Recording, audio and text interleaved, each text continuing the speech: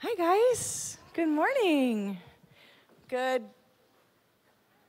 afternoon, I mean. So good to be here with you. Jason just talked about Lauryn Hill. I got to go with Malika this past week to see Lauryn Hill. Dang, she's still fire, you guys. She is fire. She straight preached it. Brought it to the Hollywood Bowl. She played no games. I love that woman. Anyways, side note, not a part of the sermon. She's still fire. She's a boss. Anyways, well, this morning we are going to begin a new series here at Expression.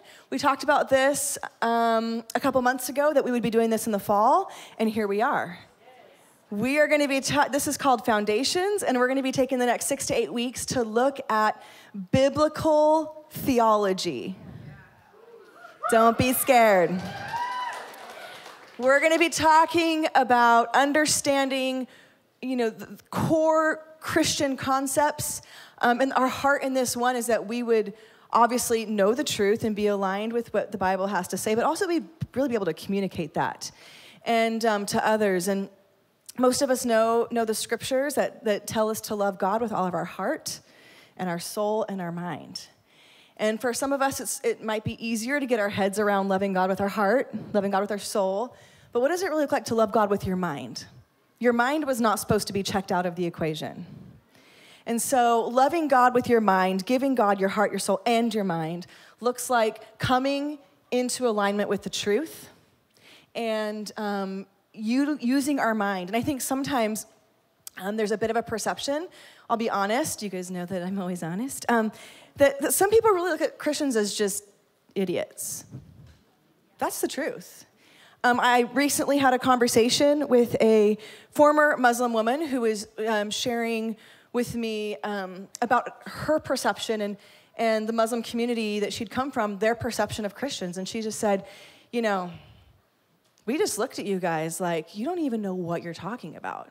She said, every Christian I met, they couldn't explain what they really believed. They didn't really know theology. She said, when you're talking about Muslim faith or Jewish faith, from a young child, we're taught theology. We memorize scripture. We understand what we believe.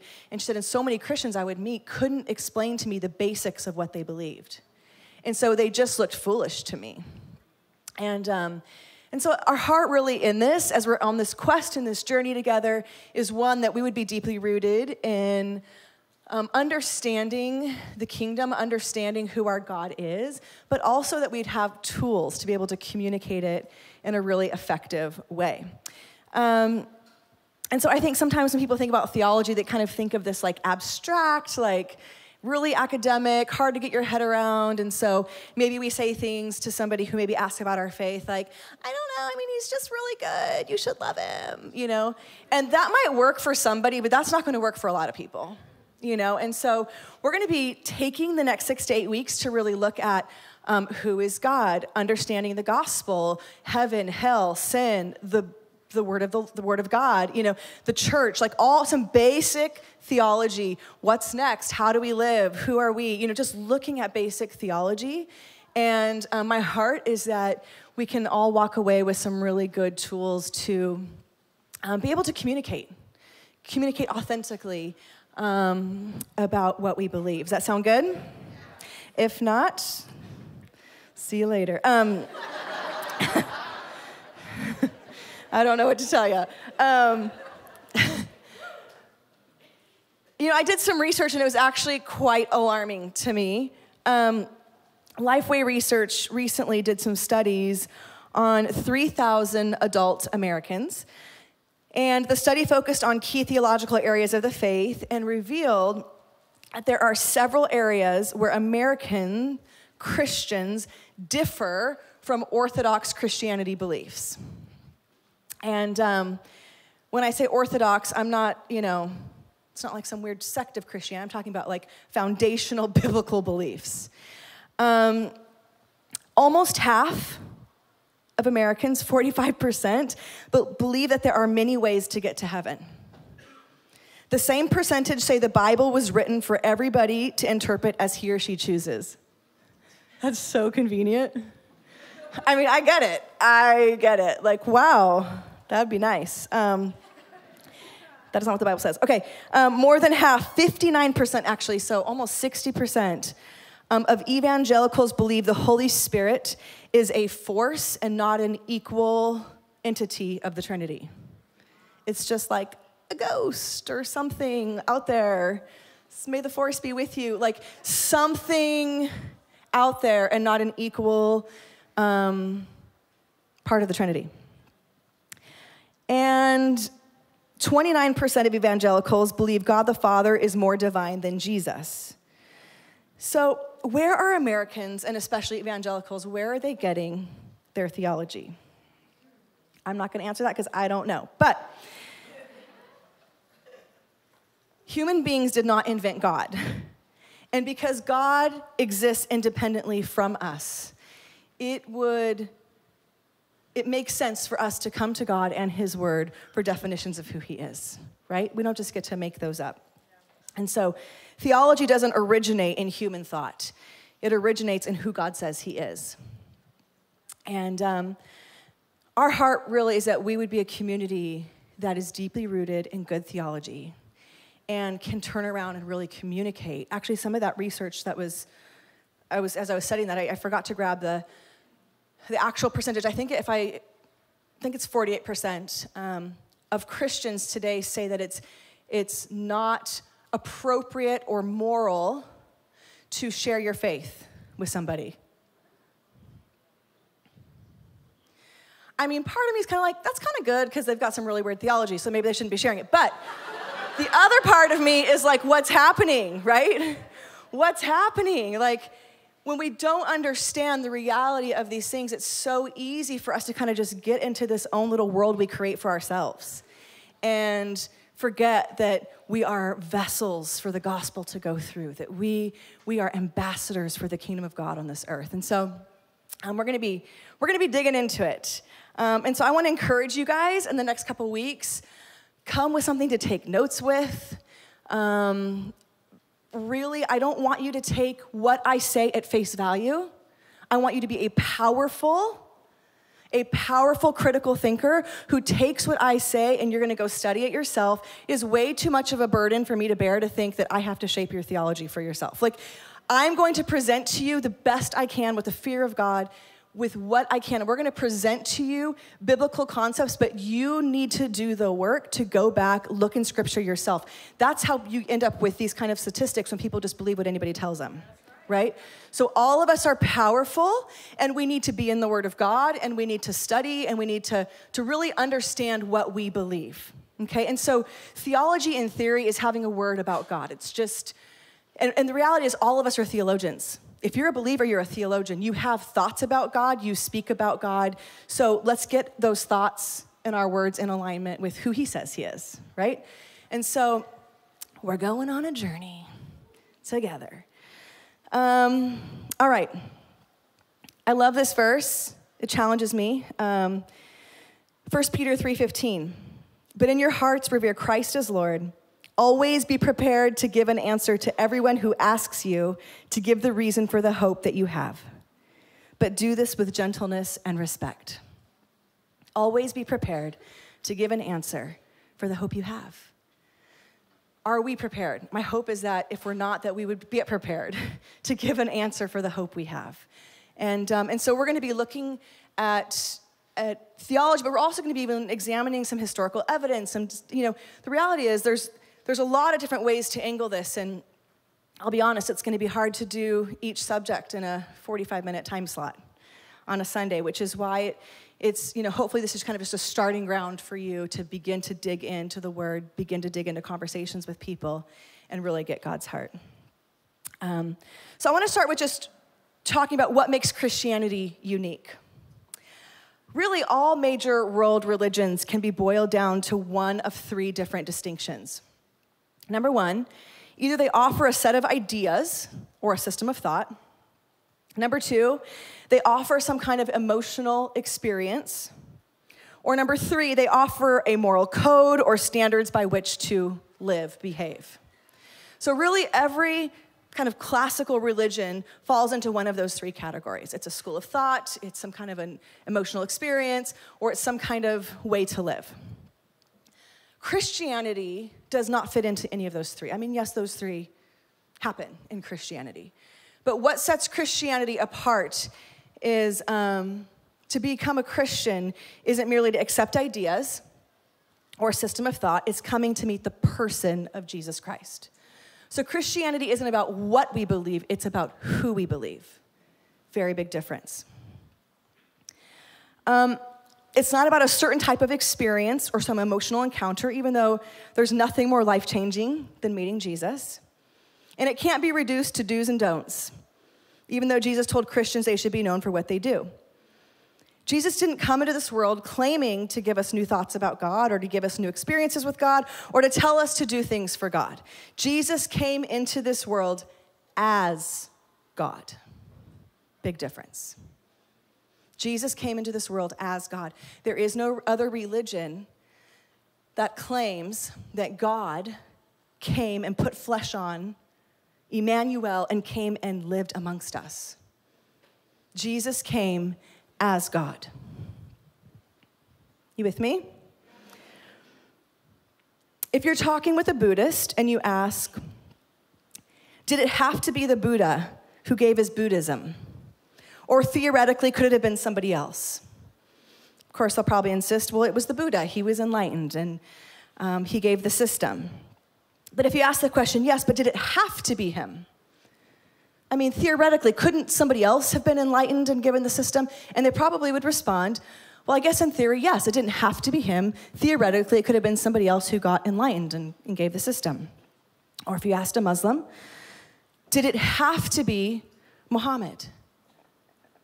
And, the response would probably be, well, he was the one whom the revelation was given, and he wrote it down. And if, once again, you were to say, yes, but could God, in theory, have chosen somebody else to give the revelation to? The answer would be, in theory, yes, but historically it was him. So you can separate the person from the system. It does not work that way in Christianity. You cannot separate Christ from Christianity. There is no Christianity outside of Christ. You with me? Because Jesus came as God, not as a servant of God. He came as God. The Christian faith is rooted in being. There's no peers, there's no competitors. I believe that there are a million paths to Jesus Christ. There are a million paths to Christ, but there's only one path between Jesus and God. There's only one path between Jesus and God. Lots of ways. We probably all have traveled different paths to get to Jesus. But Jesus is the only way to the Father. I want to just say this, just kind of as we start off. If Christianity for you has only ever been a set of beliefs or some kind of emotional experience or just a list of moral rules to live by, I would like to challenge you to begin to press in for a real encounter and relationship with the living God. Because that is what sets Christianity apart from every other religion. A real encounter and relationship with the living God. And if maybe you're a non-believer, you're an atheist, or somebody watching, and you don't believe in God, you're questioning this Christianity thing, I would encourage you in that. Don't just look to somebody who claims to have a school of thought, but they don't even really know what they believe. Don't just look to somebody who has had some kind of emotional experience, but they don't really even know how to live that out. Don't just look to somebody who is living by a list of do's and don'ts that they can't even keep themselves. Look to somebody whose life has been radically transformed by Jesus. Ask them questions. Talk to them. Don't write off Christianity because of those other things. Like, truly find somebody who has had an encounter with the living God. Because when you encounter God, when you encounter Jesus, your whole life will be changed. Every part of you.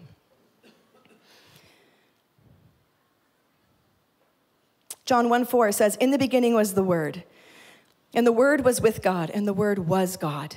He was with God in the beginning. Through him all things were made. Without him nothing was made that has been made.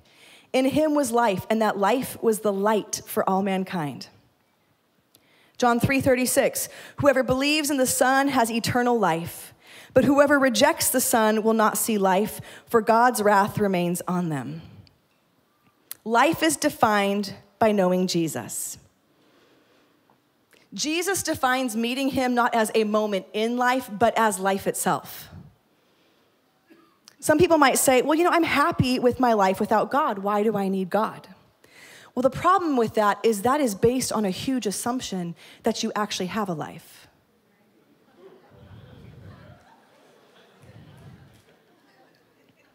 Just because you're conscious and walking around biblically doesn't mean you're alive. Right? So Jesus didn't come to turn bad people into good people. He came to take dead people and make them alive, right? This is the truth. That's why Jesus is the only way to the Father. Jesus is life. You cannot get life without life. You cannot have life without life. There's only one door to go through for life, and it's life himself. Life is defined by knowing Jesus. Honestly, the biblical perspective is pretty radical when you think about it.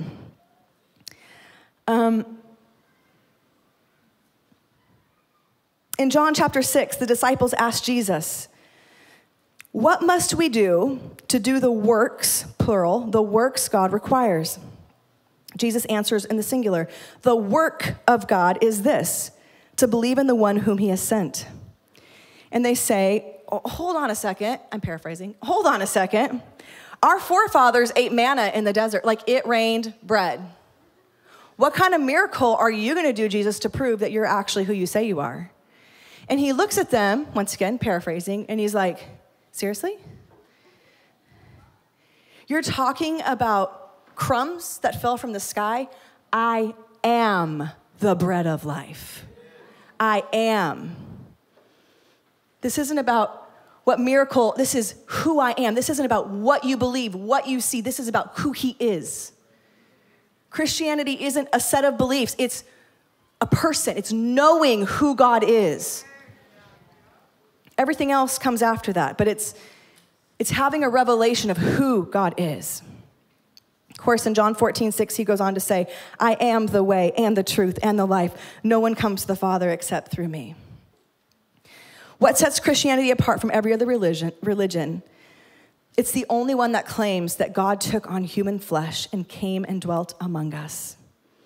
That he paid the price for our sin. It's not just a school of thought. It's not an emotional experience. It's not a moral code. It's who he is, who we believe. Other religions, particularly Muslims, for sure will believe that, a lot of people do, that we've taken a man, Jesus, and tried to elevate him and worship him as God. And how can that be? Because you can't take a man and make him God. But honestly, it's asking the wrong question. It's not, could a man become God? But the question is, could God become man if he wanted to? And the Bible, the God described in the Bible is very relational. The God of the Bible can be known. The God of the Bible is described as being love in his very nature. When you look back to that God of the Bible's history and dealings with the human race, you'll see that he always stepped into human history. You'll see the God of the Bible walked in the garden with Adam and Eve. You'll see the God of the Bible walking with Abraham and Moses. You see the God of the Bible consistently interacting and being very present in the human story. So it's not a huge leap of thought to think that a God whose very essence is love, that a God who's completely and absolutely relational, that a God who has been deeply, intricately involved in the human story would make the choice to take on flesh and live amongst us, to save us, to redeem us, to bring us in, to eternally secure us in right relationship with him. You see, maybe somebody of another religion would say, God loves. But the radical difference is in Christianity, it's not that God loves, it's that God is love. God is love. It's not something he does, it's who he is. A God of love put on flesh and came to take our place. So, who is God? Just a very light subject we're going to try to tackle this morning. Who is God? Let me just start by saying this. When I was first pregnant with my first child, you do the things you do. You read all the books. You ask all the questions. You watch other moms. You study them. You ask, learn all the things. You learn all the things you're supposed to do in labor. You learn, you think, okay, I've got all this information. I have read all this stuff. I've been to all the classes. I've babysat for 1,000 years. I got it. Nothing can prepare you. Moms, parents know this. Nothing can prepare you for what it's actually like to experience it for yourself, right? And so nothing I read could prepare me for labor. Nothing. It's all lies. It's all lies, all of it. Bunch of freaking lies.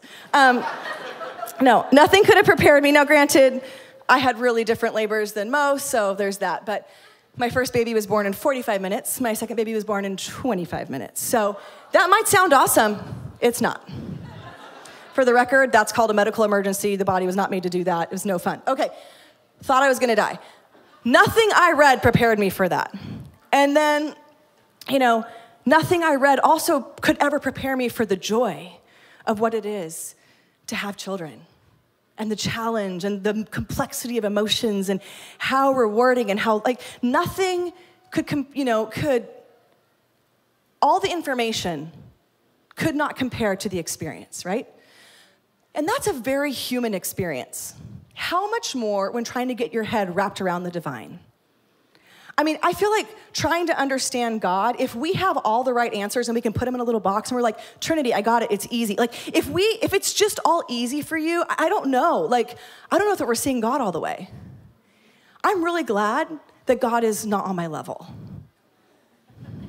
We'd have problems if he was on my level, right? I am really glad that God is big and huge and complex and fascinating and majestic and sovereign. And then it's here I am, this little one-dimensional person trying to get my head wrapped around this 60 million dimension person. And so as we kind of look at this morning and kind of examine this, keep that in mind. Don't be frustrated if you're oh, this is complex. And I think there's something really beautiful about that.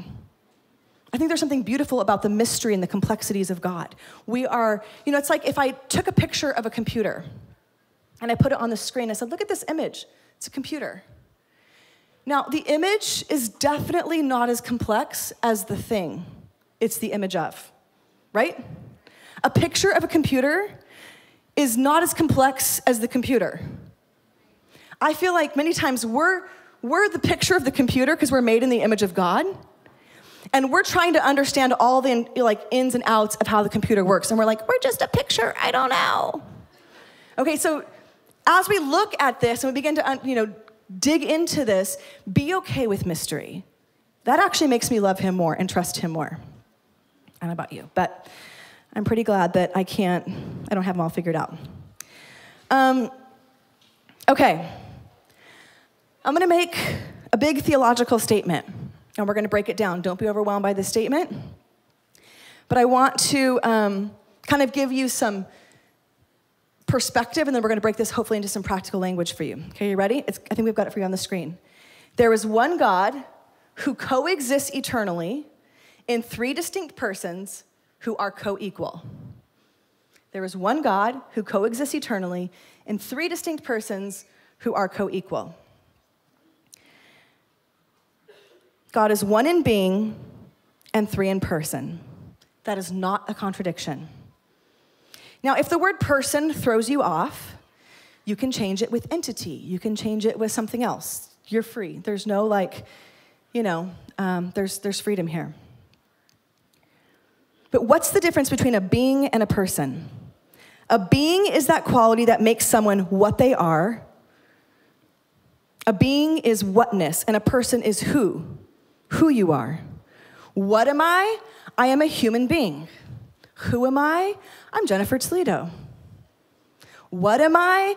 I am flesh and bones and hair and skin. Who am I? A beautiful, smart, wonderful, amazing, powerful woman. Since you asked.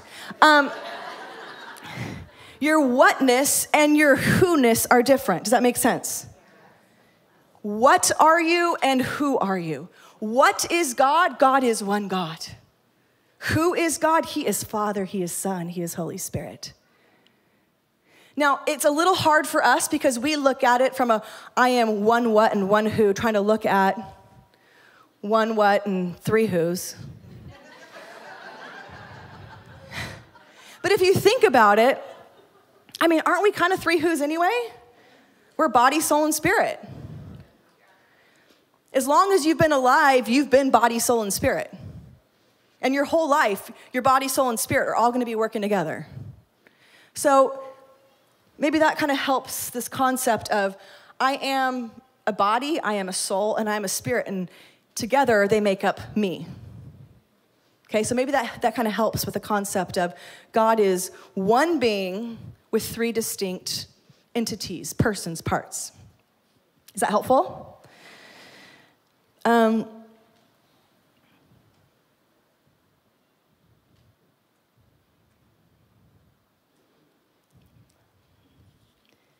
Okay.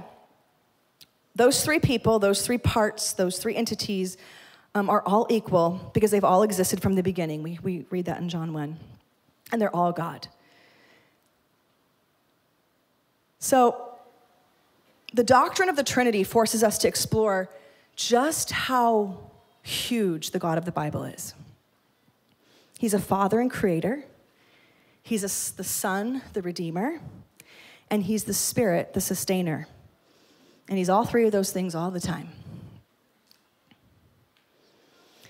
I want you to hear this statement. I'm going to read it because I don't want to mess it up. But I think it defines it well. The Godhead is the perfect community of one who, out of the overflow of His own delight, perfection, and joy within Himself, created all that is. The basis of the universe is glad-filled joy because of the powerful love that exists in the Godhead. The claim that God is love is the essence of the Trinity. The very essence of the Trinity is that God is love. And out of that love came us. So we're going to take that big statement and we're going to take it bit by bit, okay? So there is one God who coexists eternally and three distinct persons who are co-equal. Number one, there is one God. Everybody say one God, not three gods, one God. There is one God. Deuteronomy 6:4, hear, O Israel, the Lord our God is one. This passage is called the Shema, which every Hebrew was taught to recite in the morning and in the evening. To deny that there is only one God is what we call a polytheist. It's somebody who believes in multiple gods. Because Judaism was a monotheistic religion and Christianity was birthed out of or emerged out of the Jewish faith, Christians also subscribe to the fact that there is one God. Now, this is where the Mormon faith really differs from the Christian faith. Because they believe that humans can ascend to become a god. Christians don't believe that. There's only one God. This is very interesting. The word used for one in this passage isn't one of mathematical singularity. In fact, it's the same word used in Genesis 2:24, where Adam and Eve, two separate people, are said to be one. The same word for Adam and Eve being one is the same word for hear, O Israel, the Lord your God is one. This is a word about unity, being separate forces, people that are unified as one. Okay? They're not one in person, but they're one in essence, one in nature. 1 John 5:7.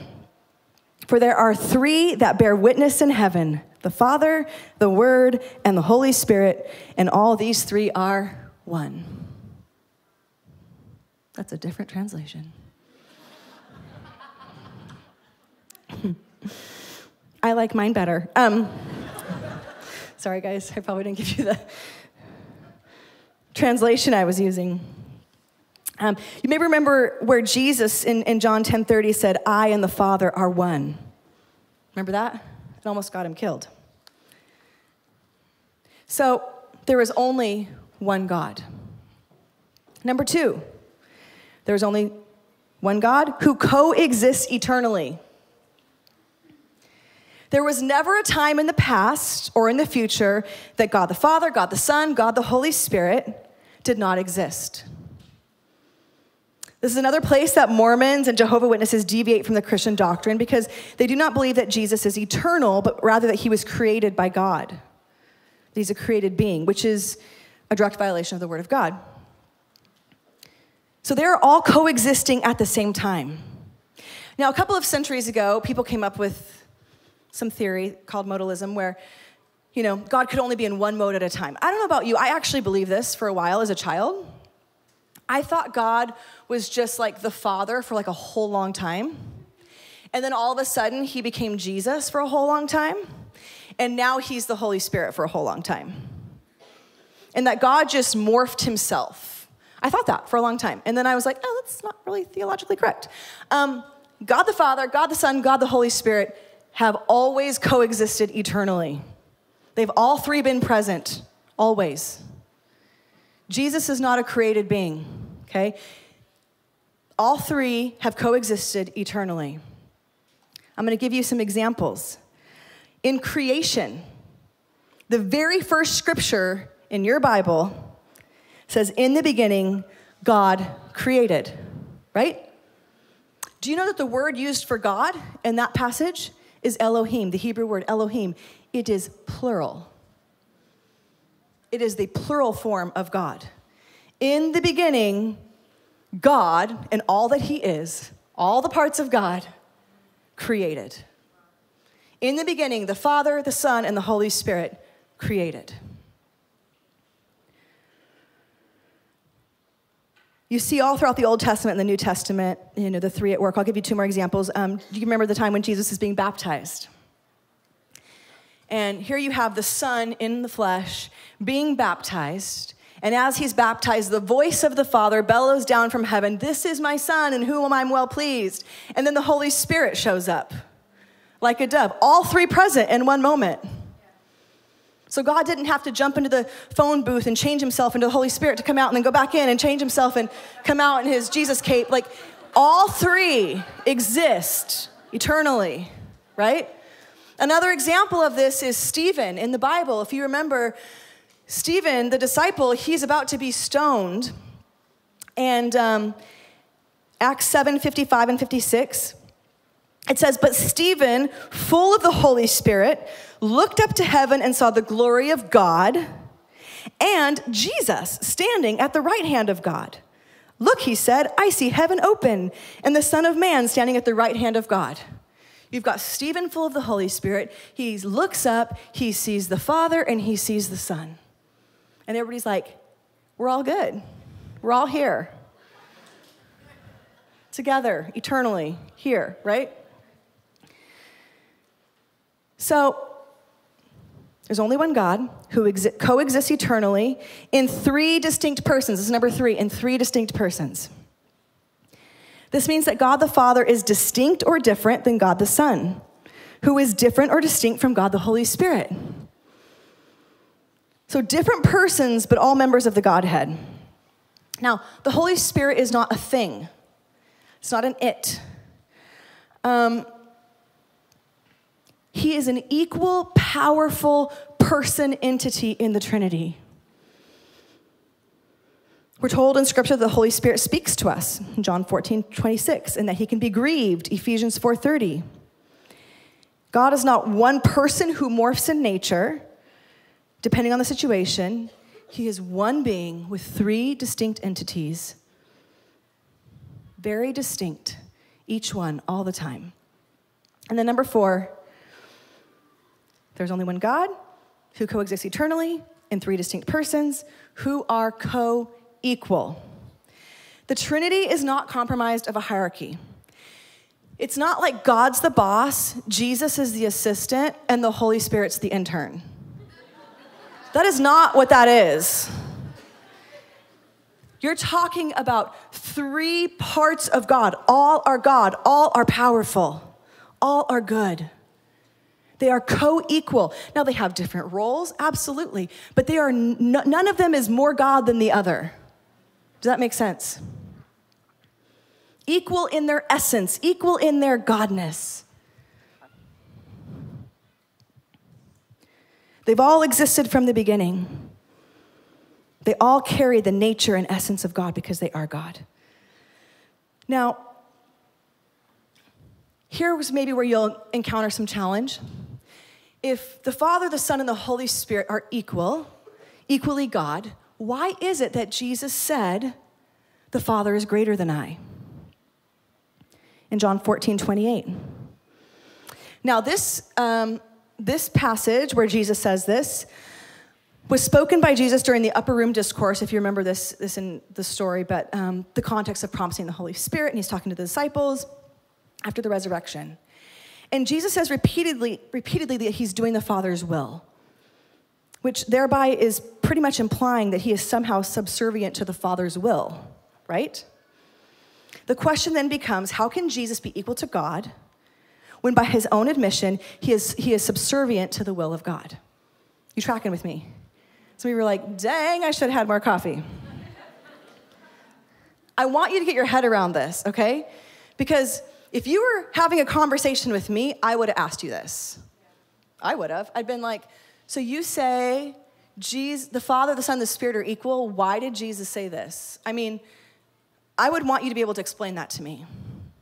I'm going to do my best to try to give you some perspective on that. But I really think the answer to this lies in understanding of the incarnation, because during the incarnation, Jesus was temporarily made lower than the angels. We're told that in Scripture. Hebrews 2:9. Jesus made the angels. The Word was present when all things were created, right?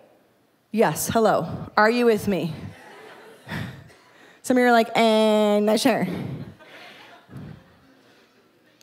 It says that when Jesus took on flesh as a human, he didn't let go of his godness. He was still divinely God, but he also took on the flesh of humanity. And when he did that, it says he was made temporarily lower than the angels, which refers to his status, not his essence, not his nature, his status.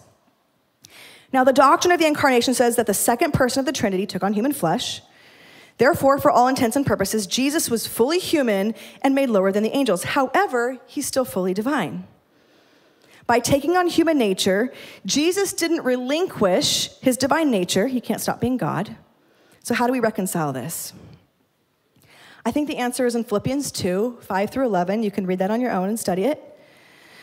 When the second person of the Trinity took on human form, something amazing occurred. Christ, it says, made himself nothing. Jesus made himself nothing. In essence, it means that Jesus voluntarily relinquished, right, the prerogative of freely exercising his divine attributes and subjected himself to the will of the Father while on the earth. So while Jesus was on the earth, he chose to let go. He chose to, yes, he's fully God, but he chose to take on the role of human. And in that place, in that status as human, the right posture is to be in full submission to God. It's not about his will, it's about the Father's will. And he modeled for us how to do that. So he's not less God. He's not somehow less God. In that status where he empties himself and he takes on humanity, and it says in Philippians, because he did that, read that, right? He is exalted to the highest place.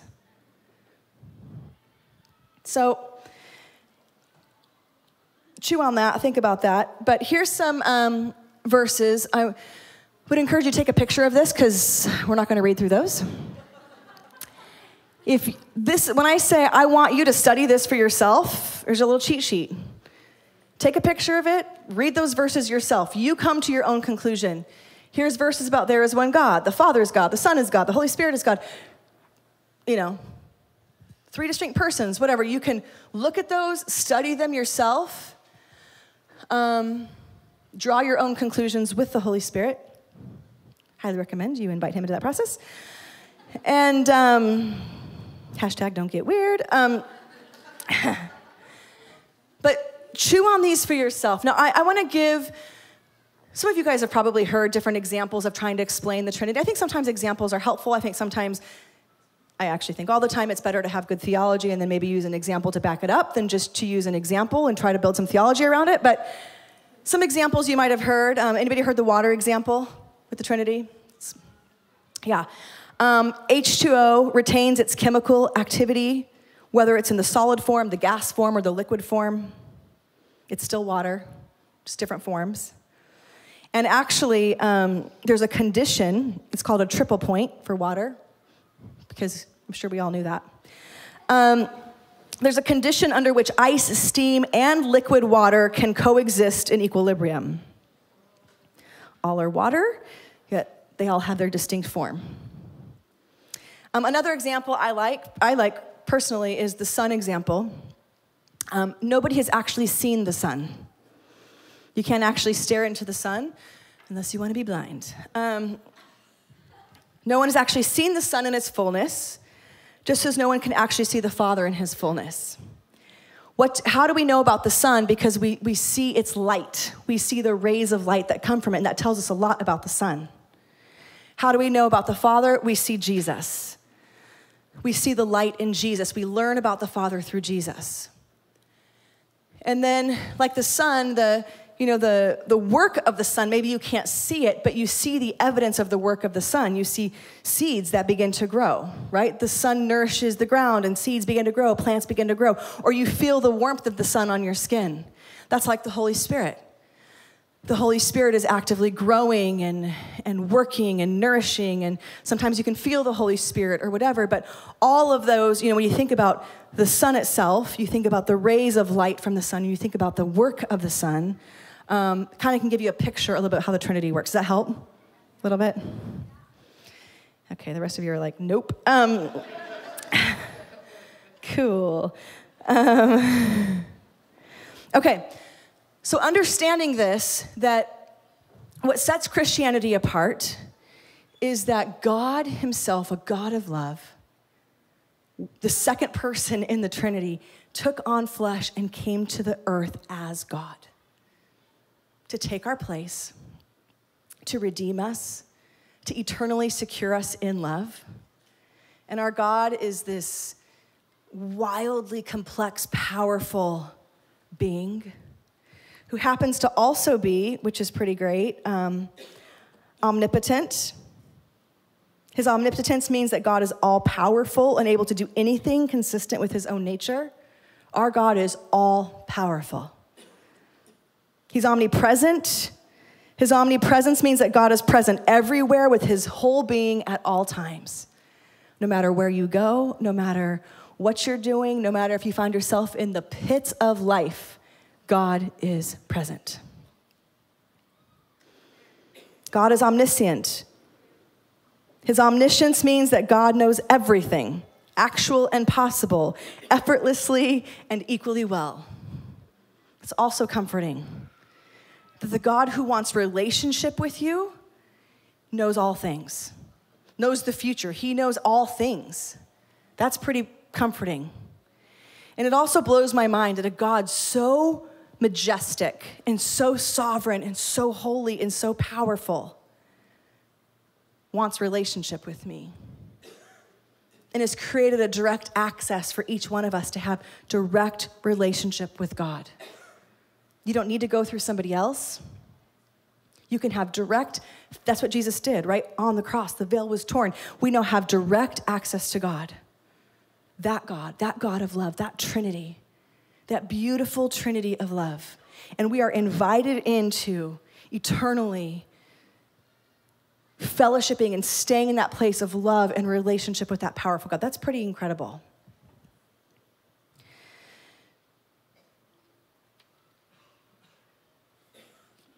let's just do this for a moment. Will you turn your attention to the screens?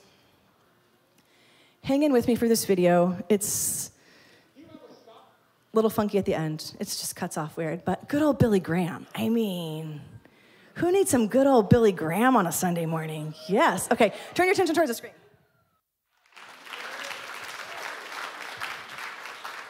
So good. Will you stand with me as we close? I'm going to invite our ministry team to come forward.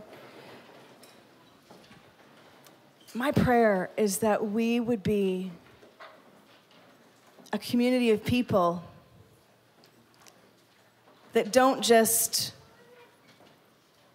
prescribe to a school of thought, that don't just know some kind of emotional experience, that don't just merely believe in a list of do's and don'ts, but that we would be a community of people, all of us, who truly have encountered the God of love, truly experiencing him. Will you close your eyes with me? God, we want to know you. God, we're so grateful. We are so grateful, Lord, that you came to take judgment for us. That blows my mind, God. We don't deserve it. We certainly haven't earned it. God, your love is unfathomable. God, we want to encounter you. We want to know you, God. And Lord, we want our lives to be a springboard for others to encounter you and know you. God, would you move us past just empty religion, Lord? Would you move us into the kind of divine relationship we're invited into with you? God, we're so grateful that you would come and live amongst us and take our place. God, we're so grateful that you had a plan for our mess. And God, for anybody in this room who's currently feeling the weight of their mess, I thank you, God, that you have a plan.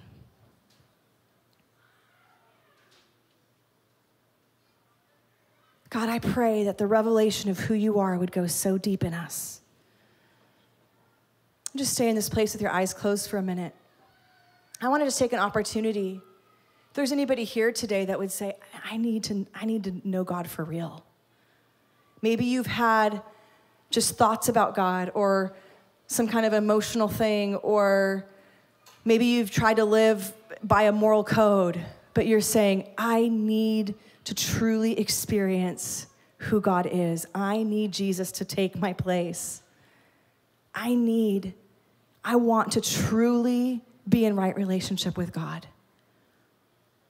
If that's you, I want to pray for you this morning. As everybody's just in this place of just reverence before the Lord, if that's you, just slip your hand up. I want to pray with you. Yeah. Yeah. Anybody else? Several people. Yep. Yeah. Let's just pray this together. Let's all pray this. God, we want to know you for real. We give you the space to do whatever you want to do in our life.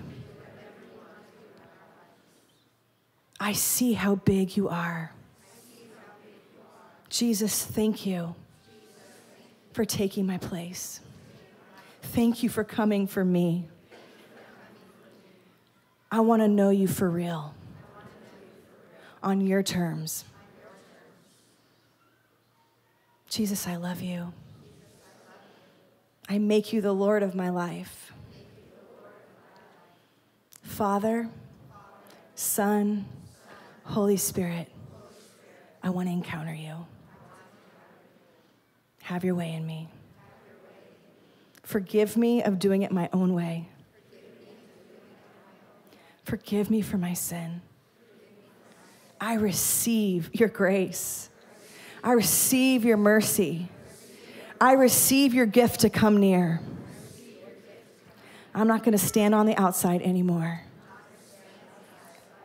I step into the fullness of what you did for me.